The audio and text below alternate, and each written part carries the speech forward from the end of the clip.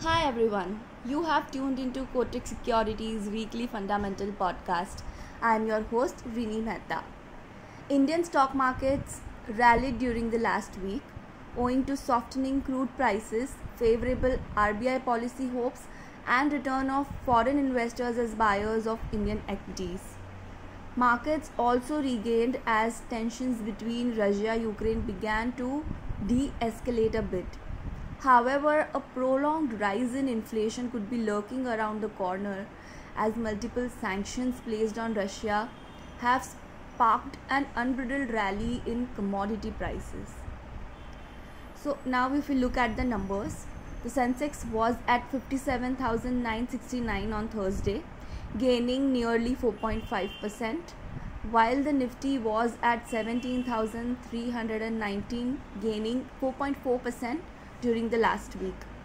Mid-cap and small-cap index underperformed, and if we look at sectoral indices, they all ended in green during the week. BSE Auto and Realty were the top gainers, while BSE Power and Metal were the lowest gainers.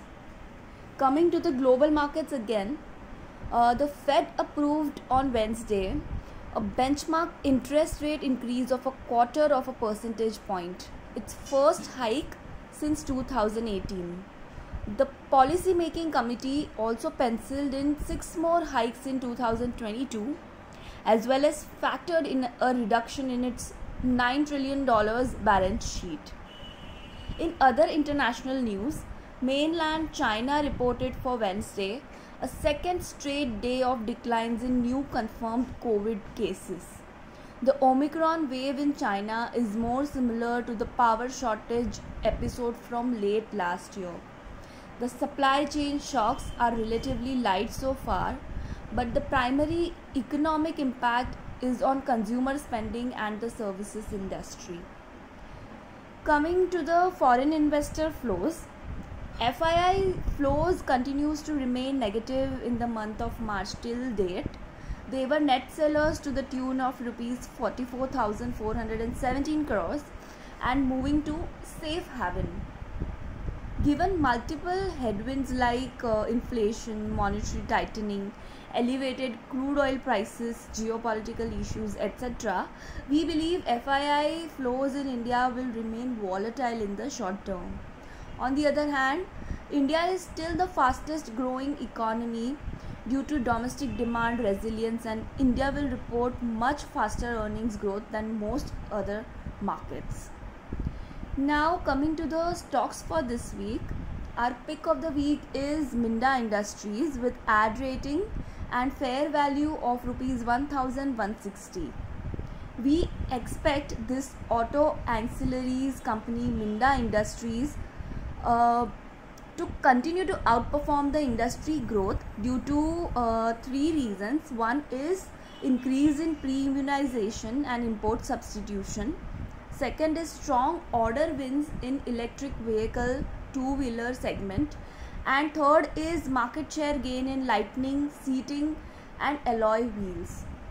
The company has wide range of products for two-wheelers, three-wheelers, electric vehicle products. Minda Industries has increased stake in its 4 of its partnerships firms as a part of its ongoing consolidation exercise to achieve greater operational flexibility and economies of scale.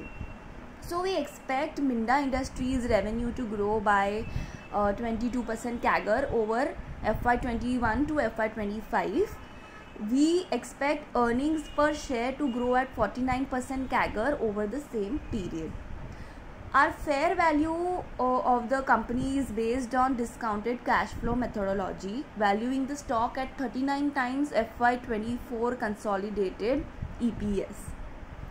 Moving on, I would like to share our sector view on healthcare, which currently seems attractive.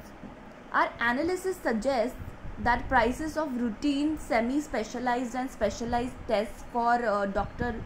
Lal Pathlabs, Metropolis and SRL across 7 major cities are 2 to 4 times higher than the cheapest organized alternative.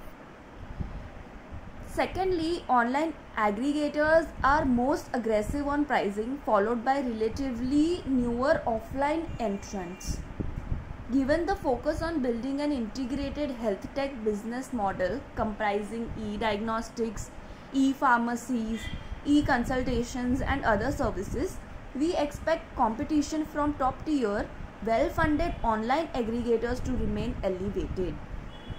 The diagnostics forays of pharma majors such as Mankind and Lupin are still at a nascent stage, with expansions planned in West and Central India and West and East India respectively. Apollo Hospitals, Aster DM and Max Healthcare are sharply expanding their diagnostics presence in South and North India. Our discussions with most of these new entrants indicate they have well laid out multi-year business plans and appear to be in this for a long haul. However, there can be a downside risk to our flattish long-term pricing assumptions for Dr. Lal Path Labs and Metropolis if the new entrants stay aggressive beyond the next few quarters. So we trim our FY 23-24 earnings estimates for Dr. Lal and Metropolis by 2 to 3% on marginally lower realizations. So we retain sell on Dr. Lal with revised fair value of Rs 2,175 and reduce rating on Metropolis with revised fair value of Rs 2,000. Now within healthcare services, at current valuations we prefer hospitals over diagnostics. Apollo Hospitals is our top pick in the healthcare services space. Guys, to know more, visit the research section of Kotak Securities website. And that's all for today. Signing off. Thank you.